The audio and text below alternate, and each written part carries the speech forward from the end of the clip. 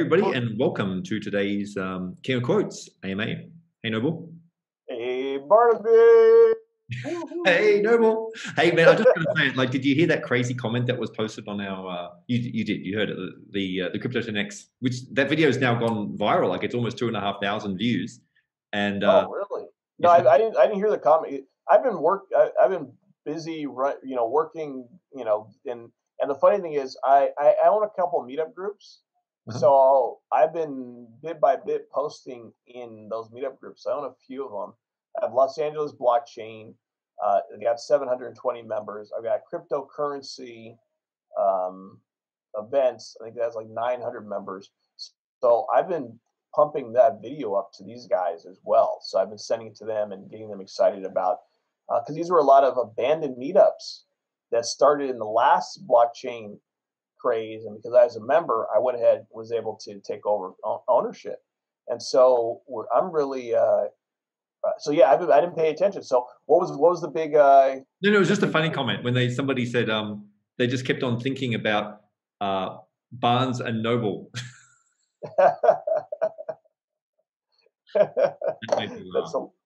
That's hilarious. Well, there you go. Barnes and Noble. There you go. Kismet. Hey, so it never occurred to me. It never occurred to me one time. Nor me either. I know, that's why I found it so funny, because it was like, it's such a famous brand, and there it was staring us in the face. But yeah, I always feel a bit weird. Back in Australia, some people, they call people like me Barnes, but I never really liked it, so I was like, no. Anyway, you say in Australia, that's your nickname? They'd call you Barnes as a nickname? Well, no, like, not me. They'd always call me Barnaby, because I'm not really like a normal Australian, to be honest. So, but other people.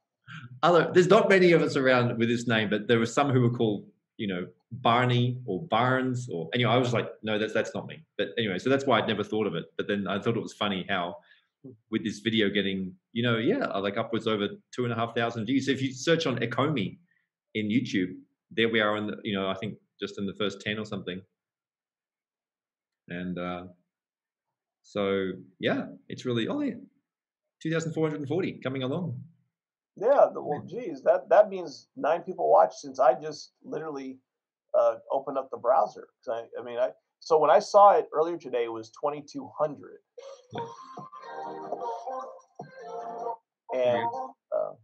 And then when I saw it, it was 2,200 earlier when I got back this afternoon, to be honest. So I opened it up and 2,200. So maybe that was late yesterday. Maybe my browser had cached and cached and refreshed. But then when I refreshed it a moment ago, it was 2,431. So I think it's actually starting to pick up steam. I think you might be right that it's getting some virality, viralness to it as it evolves. Yeah, it's 2,440. And I've seen people actually quote us, to be honest, and take transcript sections in the Ecomi chat rooms of the things that we got out of them. But they did their big BitBoy thing today. But not a video, just a Telegram AMA, yeah? Yeah, it's a Telegram AMA on their bit, and I think that's going to give them a good push. But I think, and I've been telling people, I say, now that we've been getting traction on this particular video, I think this would be great for us to share with other YouTubers to interview us about King of Quotes, to be honest, and see if they'd be open. Because one of the other funny comments in this video was they said, "Oh, everything was great in the video, except you guys. You kept on, you talked about your own project. We just wanted to hear." It was funny. Where are you seeing the comments? So I'm on the webpage. I don't even know where to find the comments. Oh, just down below. You scroll down below. It's got the 50 comments here, and people that look awesome interview NFTs of the future. Wait, where are you seeing this? On the YouTube page? On the YouTube page, when you go to the Crypto 10x number 8. Okay, hold on. Give me 1 second, because I'm looking at Crypto 10x8. I don't know. Maybe I'm getting over advertised to or something, because it's not showing the comments on mine. That's weird, because here YouTube always shows comments. So just, I don't know, refresh it or maybe I turned it off and I forgot that I turned it off. No, there's no way to turn. You can't turn comments off. That's strange. Anyway, so people are saying, like, listen, I'm strange. I'm strange. Come on, Barton. Awesome, guys. Thank you so much for the interview. They made it an announced interview in the whole group because they said it was the best interview yet on their whole platform. Mm-hmm. Great interview. So excited. Insane potential. Have to say, this is an awesome interview. Great. I mean, I don't mean to keep on. Those are the most of the comments. Just people. Well, I got hate mail. I'll tell you now. I got hate mail from somebody. They sent me a message via Facebook saying that it was all lies and didn't like me. No, you're kidding, right? I'm not kidding. And so I'm like, oh my gosh, how ridiculous! I'm like, I'm just reporting what was going on. All we did was ask questions. So there's a subset out there. So I always like to present people things aren't always roses, right? The reality is, some people like it. That's why I think we're fairly impartial in our interview, right? We asked tough questions. We tried to get what the facts were. And at the end of the day, I like the project. So I'm in the project regardless of what happens, right? Was that email from somebody who was pro on Ecomi or anti it? Which one? I think it may have been anti. They maybe are, there's a couple of people out there, and people will find it in Reddit and some other places where they're really anti, Ecomi in the VV project because their own projects are not doing well. Listen, there's a unique. And this is not to, again, tout Ecomi much more than we have to, and we'll kind of move on to King of Quotes. They have a unique ecosystem. They have licenses that no one else has.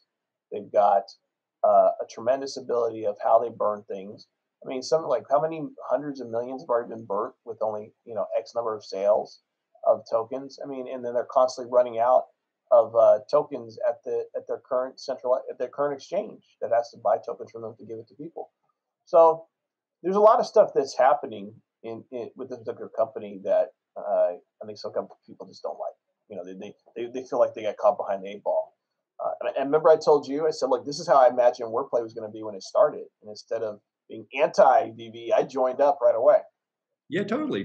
And I don't know about you, but I mean, like you and I, we're only like our visibility in the whole crypto scene has not been front and center. Like this is making yours and my personalities, our names, be more well known amongst many crypto people, and that's the first time. And so I'm just thinking that's also interesting that at that intersection you also got that, because I mean, that's what would start to happen. Basically, you stick your hand up in crypto, and actually, just on that point, like I don't know, I mean, we've never really talked much about this, but there's a whole bunch of people, in crypto. You kind of got like different groups. You got the bit boys and the guys who Chico Crypto and all these people who are like massively famous, and they'd be definitely getting heaps of hate mail and heaps of love mail, whatever it's called, fan mail.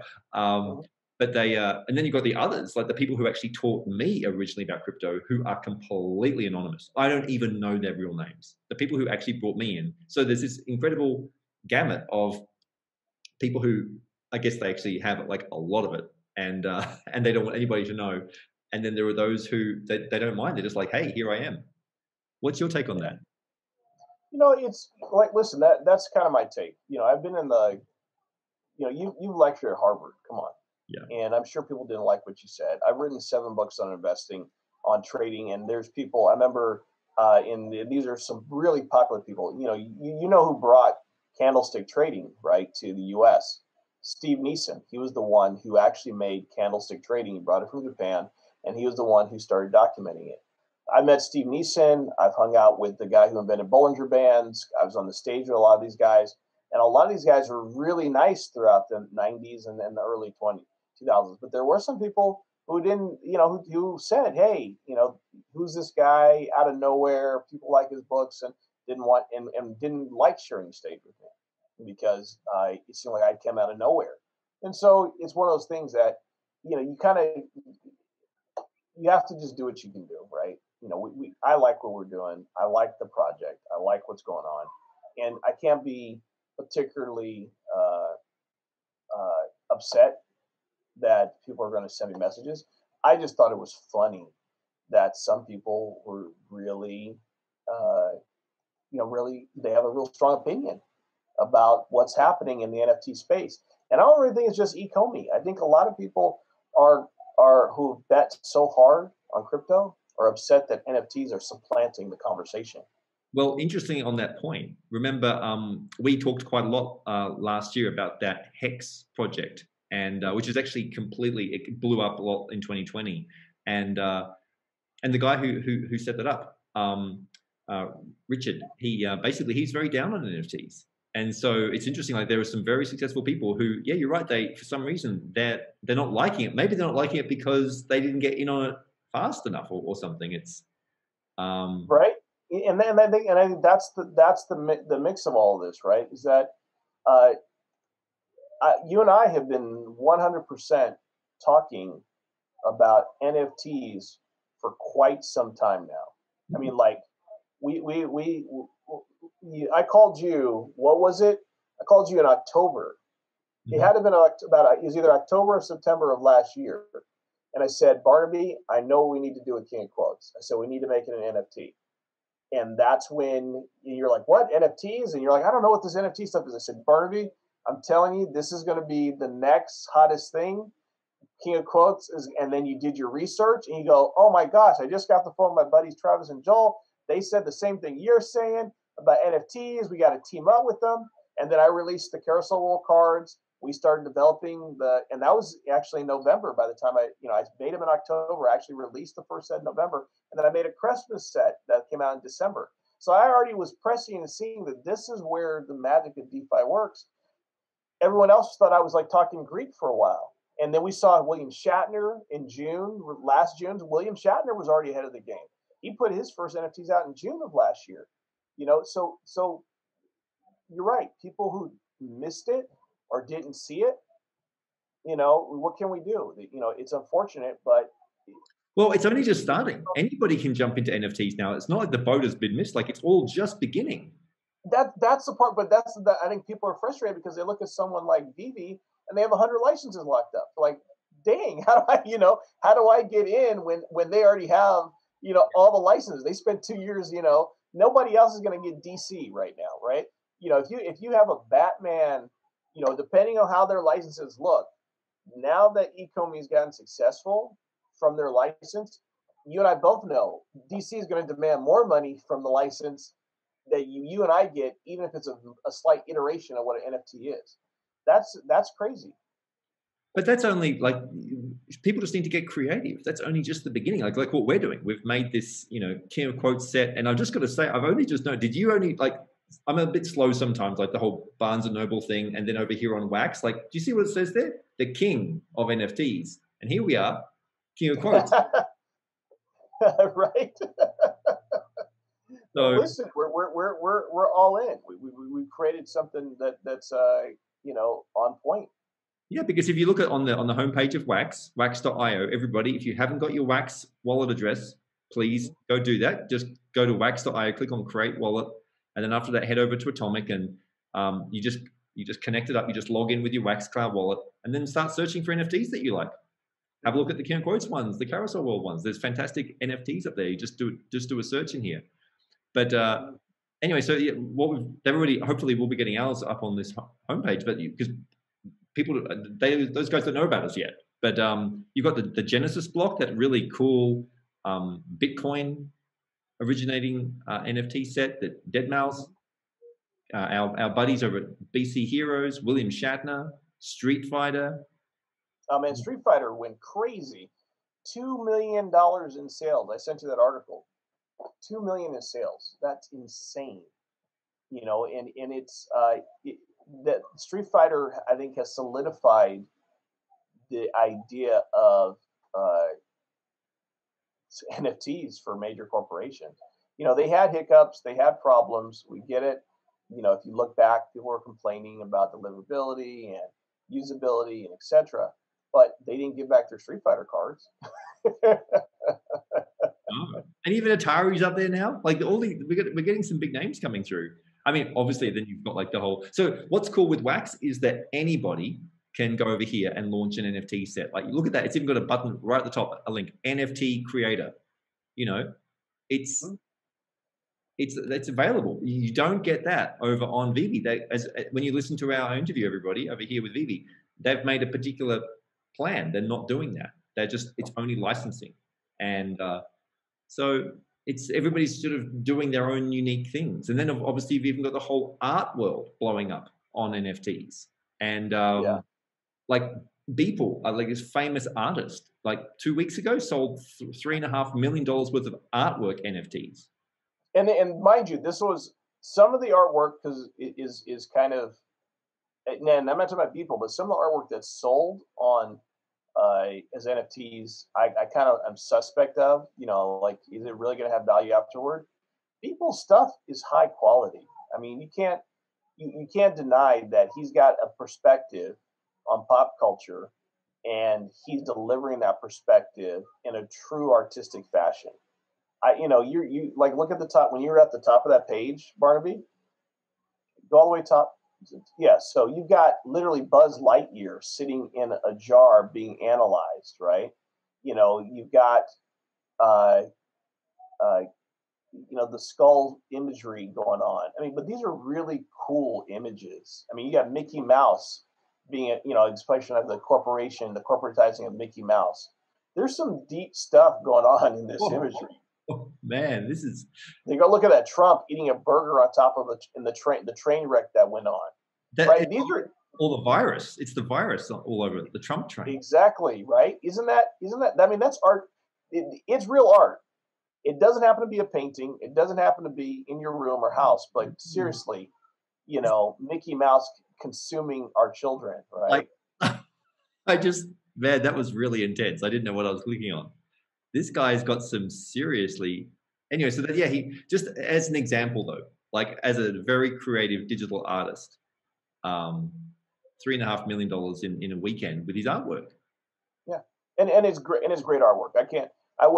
There's nothing negative I could say. In fact, when we get to the point of where we're successful, I would definitely own a Beeple. I could see what the appeal is. It's real art.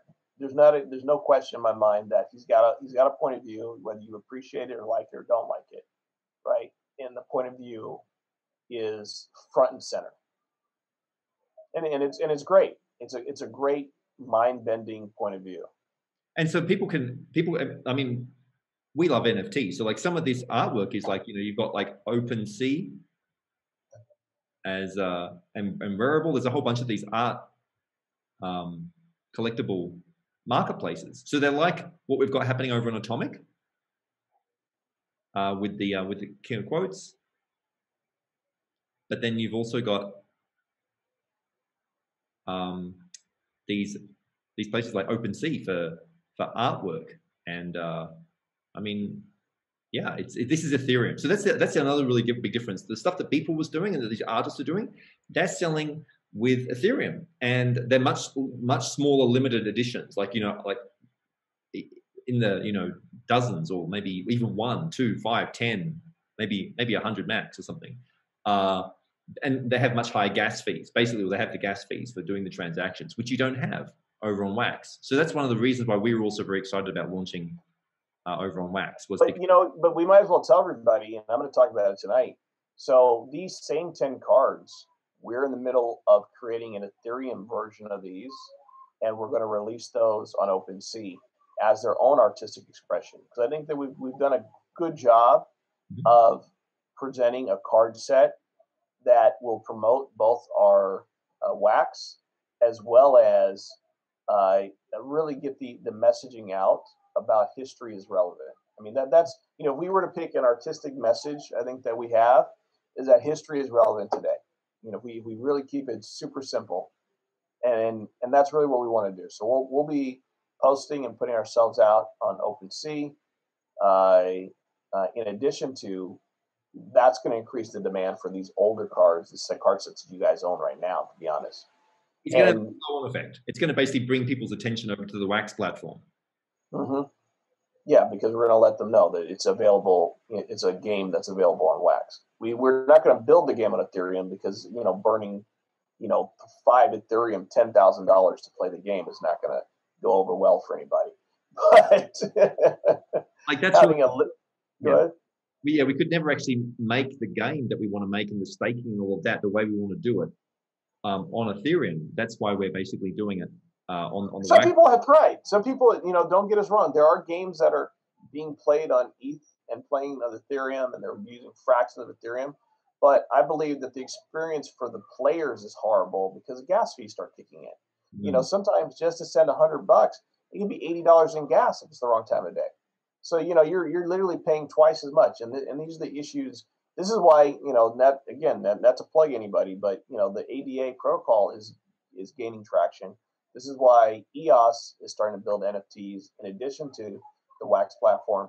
People are just starting to realize that the gas fees, especially if you want mass market adoption, they're untenable. There's no way to have games and collections in a way on that platform that allows you to do actual gaming. Absolutely. But we're just sort of sharing with you guys that this NFT universe is rapidly growing. So there's whole marketplaces for Ethereum. So basically, you're going to want to get set up also just with Ethereum, because you may want to get these new sets that we're launching. They'll be very, very limited. They'll be quite different. But the whole point of it actually is to increase the value and the attention over here. So, you know, what's really cool with Wax is that you can just go and set up a wallet instantly over at wax.io, and it's quite different if you haven't already done it. I mean, so that's the simplest way to really probably even enter into crypto, is just coming over here and getting started. Whereas with Ethereum, you're going to want to download and set up MetaMask to have this little plugin over here. And so essentially that's what you need to do for working with anything with Ethereum. I see somebody's been buying a bunch of Ethereum NFTs. You drained your MetaMask wallet. Wait a minute, are you the guy who bought up all those beeples? You know, you're trying to play real nice and quiet about it. I wish, man. Come on. Here we go. So you're going to want to get over to metamask.io. And oh my god, look at that! Look at that price difference there. Like, they need to update this website. Look at that, 1.29 ETH for $288. Oh my gosh, you 1.29 ETH, right? Is what almost 2,030, 2,300 bucks or something like that now. Yeah. So it's actually 10. It's about 10x on top of that. Yep. And so that would have been done only like 7 months ago. Yep. So that's how much we're seeing this whole crypto market like really blowing up. And I get these messages, you know, people call me and says, well, what do you think? Is it going back? Is it this? Is that? You know, it's like asking someone, you know, when Web 2.0 started, is Amazon going to be successful? You know, based on the history when Amazon started to push, the answer would have been, well, Web 1.0 failed, but Web 2.0 is actually in full swing. And so the likelihood of Amazon being around is greater. And I think that's where I come from, this point, that, you know, everything is already, you know, failed, had major collapses, etc. Now people are really getting comfortable.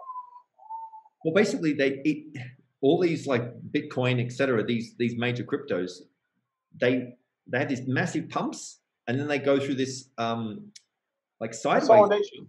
It's just called consolidation. They have a consolidation period. And so in that consolidation in Bitcoin now could have a $20,000 range for all we know, because it took like another 2 years for it to get back up to 20 grand. It took like, I don't know how many days, weeks for it to get from 20 grand to 40. And then it got to basically 60. So it went $40,000 in the last 2 months above its previous high. And so, you know, people saying it's not, I mean, like, it's okay. It's 48,000. It's just shy of 50 grand. It's just shy of, like, you know, its previous high of 60. So it's down, you know, like it's like, you know, 7% of the last 7 days. Like Bitcoin can move that much in a day sometimes. Up and so my question is, and this is where we really have to look at it, will Bitcoin be back at zero? Answer is no. When you have major banks and you have major institutions buying up Bitcoin as their reserve currency, it's not going backwards. Goldman Sachs wouldn't be making investment. Tesla wouldn't have bought $1.5 billion worth of Bitcoin if somehow they thought it wasn't going to hold value. There's so many more smarter people than us in the room. And these guys are doing their analysis and making their acquisitions. Have they been wrong in the past? I always look at the Orchid example, right? Or excuse me, the Tulip Mania. Tulip Mania made it almost impossible for anybody. But the reality is people still made money during the Tulip Mania. Entire fortunes were made, and people bought homes and acquisitions. People made real world profits from the tulip mania. They did, but I think people sometimes do. They refer back to that, and I think it's a mistake that in terms of like comparing, like saying Bitcoin's a bit like the tulip mania. Back then, I mean, it was very, very localized. Some of the major differences, it was extremely localized. Now we've got something that's worldwide. You know, billions of people can easily participate. We've never basically. It's like the genie's out of the bag, and you know, it's, you know, I saw this really funny video the other day. It's very short. Maybe I should share it with the group, but it was these comedians, this sketch, and it was like set like 2,000 years ago, and there was this little store, and somebody's walking up with this with like a little rock, but it was gold, and they had this little gold rock, and they were like trying to convince the store owner to accept gold, and the guy was like, "What can I do with it?" And they said, "You know, well, you know, you can just hold it." And he said, "Well, can I eat it? No. Can I put it? Can I make shelter out of it? Can I do what practical functionality does this gold have in my life?" And the person couldn't find any. And they said, "Just go away and bring me a chicken. I want to have a chicken, and then I'll give you some, you know, some." And so it was just a really funny sketch to kind of show that originally people always have to be trained up, and now nobody would question the value of gold. But there would have been a time, potentially, thousands of years ago, when people were like, "What can this gold thing do for me?" Are we in a similar place right now with Bitcoin? Oh, we are. I mean, how many people have rejected Bitcoin for so long, and then in the meantime, in their rejection, the price is skyrocketed. Yeah. I have. I mean, I'll be frank. I bought it at 300, went to 1,800, the same price as gold. I said unequivocally, no one will ever look at Bitcoin having the same value as gold. Wow. Now,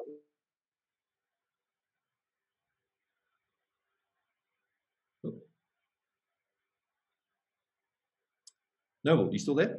I'm not sure if we did we lose you.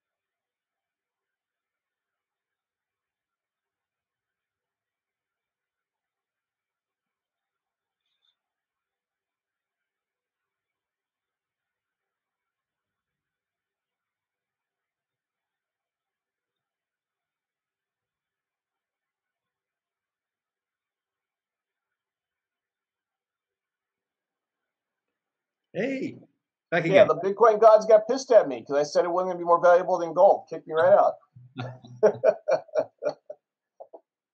So, but just to finish that point is that this is just a crazy time that we're in. And, the idea that Bitcoin is going to be 300,000, we have to start suspending our belief and then just trading exactly what we see on the market. Well, don't you find it just fascinating how quickly we start relating to a new price point as normal? Like 12 months ago, Bitcoin was $5,000. It's 10x in 12 months, basically. Yep. Something around that much. So, but now we're just taking 50 grand. It's like, oh, that's normal. If it drops below that, we're like, this is it's so crazy. Yeah, the same thing with Ethereum. One Ethereum is the equivalent of, 1 bar of gold now. I mean, there you come go. on. And I just told you my feeling was that I didn't think Bitcoin was going to be worth as much as gold. So basically, Ethereum is cheap.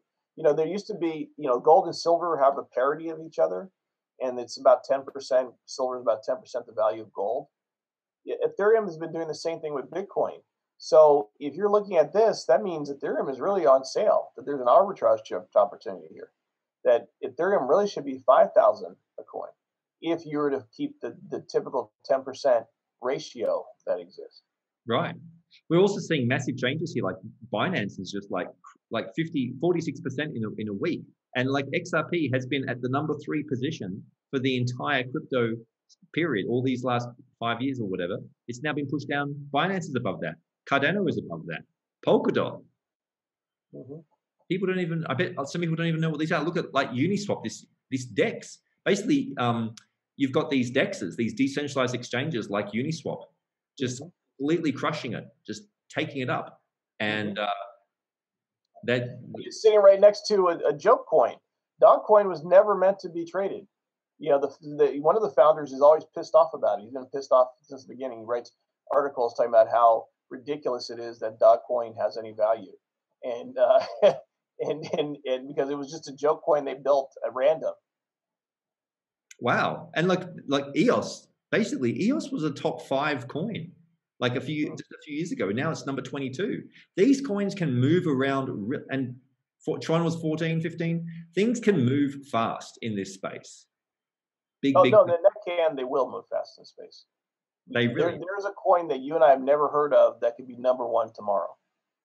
Well, like there's this one over here, like these DEXs, like, you know, they're really moving. So I mean, Uniswap people should, you know, start getting familiar with that, because that's where you can exchange on Ethereum. The whole Alcor, which is we're getting listed up there. That's already happened, that approval. And Dust, that's where you're going to be exchanged. So basically, Alcor is the WAXP EOS version of Uniswap. So that's what people really want to start getting familiar with. But any swap is Alcor on there though? I mean, I don't even think Alcor is listed. Do they even have a token? I don't know. I don't think so. But I don't think Alcor even has a token, to be honest. Basically, this one it's called AnySwap, and I was writing about it last year, and on the same day that Ecomi blasted off, when this was only 20 cents a month ago. But because AnySwap is a joint exchange, it's going to be a facility for basically trading between Ethereum and multiple chains. Basically, EOS. It's like, so there's some really innovative tech happening here, where basically you're going to be able to exchange not only like on Uniswap, everything has to be Ethereum. Over on Alcor, everything has to be EOS or WAX. There's going to be some of these new exchanges like AnySwap that are for all that are combined blockchains. So I think that's going to be very cool for people once they start tapping into that. And yeah. So if you, I mean, start playing around over there on Alcor. And well, actually, how's the Dust going? Are we is that all? I ping them today. Usually they get it started late at night. On Thursday night they start syncing everything up. So I pinged them earlier today. Today is the day that they should be getting us all synced up for the Dust. Yeah, and so we'll see. Because this is where people are going to be able to basically start playing with their Dust if they want to. Well, yeah, they'll be able to sell it, trade it, swap it, the whole nine, and they'll be able to get more wax and everything. So you just click on the wax icon up here for the protocol, and then connect your wallet. You need to click your cloud wallet over here, and then from there, it's just gonna, you know, you just log in with your cloud wallet, and you'll be away with your Dust. So that's going to be a lot of fun. So no, it's we're you know, there's so much stuff happening, and it's, you know, what we always talk about it in the industry: hurry up and wait, right? So we hurry up, we get all this stuff done, and then we're waiting for all this stuff to percolate. There's like news that we're sitting on. Did he send you a message yet? Yeah, it's happening. Tomorrow there'll be we should have that other announcement coming out. Okay, so tomorrow we're having a big announcement. Is it a press release? What are they doing? Well, I don't know. I think at least it's a tech integration. So, well, we've actually got two, because tomorrow we've got the EOS Nation. Yeah, they said we could talk about them, but this other group that we're working with asked us not to say anything. So there's going to be there'll be two announcements for tomorrow. One is that EOS Nation is talking about us to their whole database and everything, which is going to be fantastic. Oh, by the way, I mean, just in this call, in this half hour, our packs, our KOQ packs have already gone up by $1. They were 38, now they're 39. So it's like the wax price is on the way back up. So tomorrow's going to be cool. We're going to have these very cool announcements. Yeah, I mean, we got a bunch of cool announcements. And then you guys got a little sneak peek of us even talking about the, you know, now that we've gotten through some of our other work, that we've been doing. We've got more fun stuff coming along the way too. So, all I can tell you guys is thanks a lot for being supportive and being a part of what we're doing right now. You guys are at the ground floor of what's happening. With what we're doing and how we're doing it, and all I can say, I'm excited. I said, there's just more work to do and there's more stuff to do, but Barnaby's been doing a great job. I think I've been doing an okay job of getting stuff done, and you guys, we've been delivering on you guys, and so we're delivering for you guys. So just keep in mind that we're understaffed, overworked, and we're doing our best to deliver and help all you guys out as much as we can. So bear with us if there's any kind of things that fall through the crack. It's not intentional. We're not upset. We're not ignoring you. Just a lot of stuff, a lot of little moving parts, and we're trying hard to get to the next phase, because the big, real official launch, I've already talked to one of my friends. She's a publicist with all of the major online influencers, both children and adults. And she's loving King of Quotes. She loves Carousel World. And so I'm coming up with a way to integrate what we're doing with their influencers. We saw Paul Logan just do his opening of packs for Pokemon, and they went off like gangbusters. And so there's other people who are like Paul Logan that she's attached to that are up and coming, few 100,000, that we want to give them packs, digital packs, to do openings and start creating a buzz. So there's things that are in the works that I believe are going to be both successful and exciting with how we're going forward. Totally. Hey, so we're still going to keep up with this little tradition of reading out one of the characters a day. I thought we'd pick another freedom character. We've got Eleanor Roosevelt. So let's just, because she's in this world on Nobody knows who she is. Who's heard of Eleanor? Who's Eleanor Roosevelt? She was an American political figure, diplomat, activist. I know you know who she is. She was the first lady of the US from 1933 to 45. So that was like 12 years. She was the longest serving first lady during her Democrat husband, Franklin D. Roosevelt, FDR, for the 4 terms in office, making her the longest serving first lady. Eleanor Roosevelt served as United States delegate to the United Nations from 45 to 52. And President Harry S. Truman later called her the First Lady of the World in tribute to her human rights achievements. She actually set up the whole human rights section on the UN, which was incredible. And following FDR's death in office as president in 1945, she remained active in politics for the last 17 years of her life. So she was completely dedicated to making a difference wherever she went. An extraordinary person, and she has, amazing quotes. That's why we put her into the game. Some of the most positive quotes, I think, in the game, the ones that make you feel really good, basically they come from her. So the giving of love is an education in itself. You must do the things you think you cannot do. The future belongs to those who believe in the beauty of their dreams. We are afraid to care too much for fear that the other person does not care at all. Interesting. Well, I mean, that right there is, I think we're all suffering from that, right? I mean, that right there is like the gestalt of what's going on with COVID, and the idea of who's wearing masks and who's not wearing masks, and I mean, like that hits home. That quote by itself is very prescient. Absolutely. And how about this one? What you don't do can be a destructive force. Very powerful. Absolutely. We saw that. People, no matter where you fall politically, when governments don't act, it's detrimental to the nation. Absolutely. And no one can make you feel inferior without your consent. How about that? There we go. That's what Eleanor Roosevelt said. So another great talk, another great AMA between us. Absolutely. And everybody, thanks again for being part of everything we're doing. King of Quotes. Jump into WAXP if you're not there yet. Head over to wax.io, then over to Atomic, and just start diving into this world of NFTs and start diving more into crypto. The more you learn, in fact, one of the great things about NFTs, it's going to give you an opportunity to start learning about this whole industry. Whatever's your gateway into this, just jump in. Yeah, like I said, I'm excited for you guys. it's a journey that is not going to end. These NFTs are going to get more and more valuable. And I believe the core of it is when Barnaby and I have pack number 25 under our belt of quotes that we've released out, all of these early quotes will gain so much more value. At this point, it'll be at our discretion when we decide to stop putting out packs of quotes. And the funny thing is that'll have nothing to do with you guys. Your quotes won't disappear. The game won't disappear. All this stuff is built on the internet using blockchain.